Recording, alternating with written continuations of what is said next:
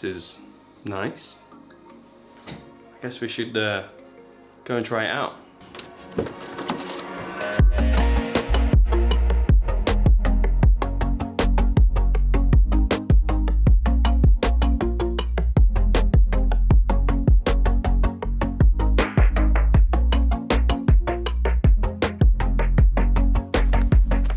So the Sony A7 Mark IV. It's finally here. Well, I say finally here, but I've had it for the last couple of days. Been testing it, been setting it up, doing other things. I've got a bunch of videos planned all about the Sony A7 IV, so if you want to see all of that stuff, make sure you subscribe to the channel. So I feel like there's been a lot of controversy about the Sony A7 IV. I feel like when the Sony A7 III came out a few years ago, that was like a big game changer. Like if you wanted a mirrorless camera, especially in the Sony world, the A7 III was like the one to get.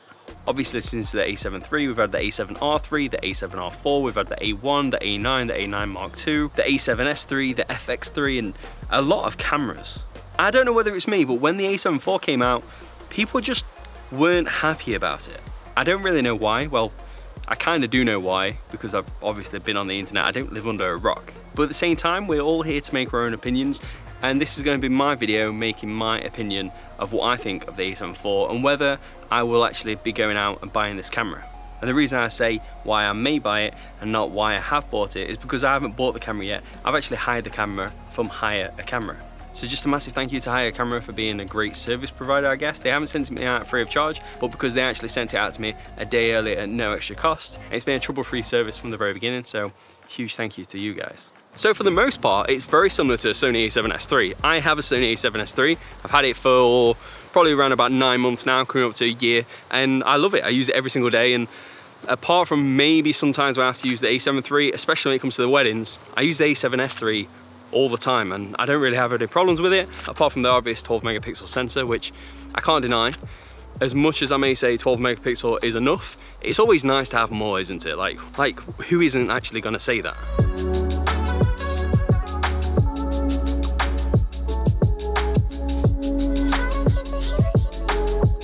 So who is the Sony A7 Mark IV actually made for? So Sony have three main lines of cameras. They have the A7R series, which is for resolution, so high megapixels like 61 megapixels in the A7R IV. And then you have the A7S line, similar to the A7S III, which is only 12 megapixel, but that's mainly pushed towards the video makers. And then the third line, straight down the middle, is where the A7 IV belongs, just the standard A7 line. And that's kind of a mixture of both the resolution part of it and also the sensitivity part. So they're both R and the S. Personally, I don't know massive amounts about the A7R line.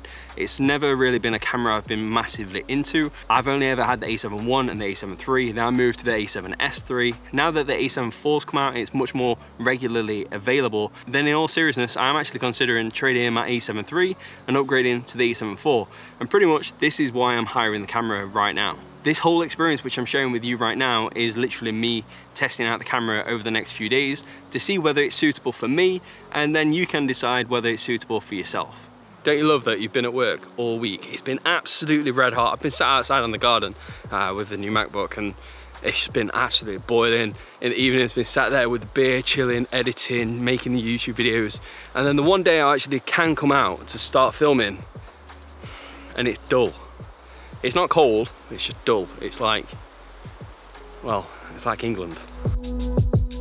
So a couple of days ago, I put a post up on Instagram and Twitter just to see whether anybody had any questions about the A7 IV, and hopefully I can try and answer them in this video.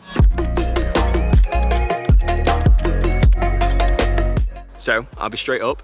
Yes, I have had a problem with overheating. When I first got the camera, I got it out of the box, I tried it, obviously made sure it worked. And then later that day, I made the video of setting it up and how I would set up a Sony A7 Mark IV or an A7S III in general. And whilst filming that video, remembering that the camera wasn't actually being used for any filming, any photo stuff, it was just turned on face down. It actually overheated, not once, not twice, but 3 times. And my first impressions weren't good. Obviously, you don't want a camera which overheats, especially when you're hiring it to go and shoot a wedding and you actually want to maybe invest in this camera system. But then 2 things occurred to me. Firstly, the screen was actually closed, and the heatsink for the Sony A7 IV or any of the Sony cameras is actually behind the screen. So ideally what you need to do is when the camera's in use, is open the screen up to allow the air to get out. And that's why Canon designed the EOS R5C to have the massive brick wall of fans behind the camera and between the screens, so you don't have to do that all the time.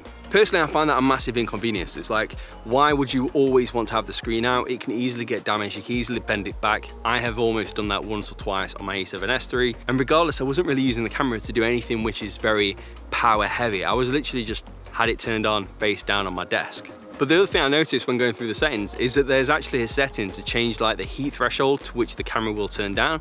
As standard, when you get it, it's set to standard, but you can actually increase that to a higher temperature. Therefore, it takes longer for the camera to get really high. Therefore, it should actually take longer for the camera to shut down and need to cool down. So I did a test this morning to actually see how long it would last, because obviously I'm filming a wedding. I need to make sure that it's gonna film for at least 30 minutes to 40 minutes. And I can confirm whilst filming at 422 10-bit 4K to both memory cards, having the screen open, it recorded for a whole hour and 10 minutes and it didn't overheat. The battery actually died and the cards were filled by that point.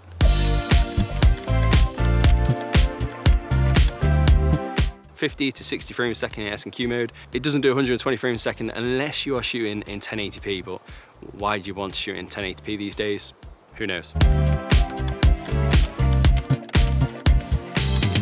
Well, I've only used it for people and so far so good. Like, it's tracking me pretty damn good. Pretty much no different to my A7S III. I haven't had any problems with focus breathing as of yet. I know people talk about the A7 IV having focus breathing problems, but I've actually had more problems with my A7S III having a problem with focus breathing whilst I've had it. So I just think you have to be careful and make sure you have the right focus setting mode for the environment you're in. Perhaps I'm wrong, like I'm no expert when it comes to any of this stuff, but there's no setting on the camera which is perfect for everything. There's just settings which you can recommend to other people to get them started. But no matter what kind of environment I go to, sometimes I have to change the settings to match the needs of what I need to shoot.